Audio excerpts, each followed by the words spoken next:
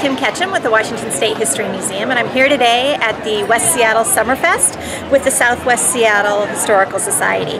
And I'm here to connect the community, the local community, with Washington's 125th birthday and also the mission of the Washington State History Museum, which is to connect Washingtonians with our stories. And I'm here today with my little buddy, Seymour History, who is the mascot of the Washington State Historical Society and also the ambassador for Washington 125.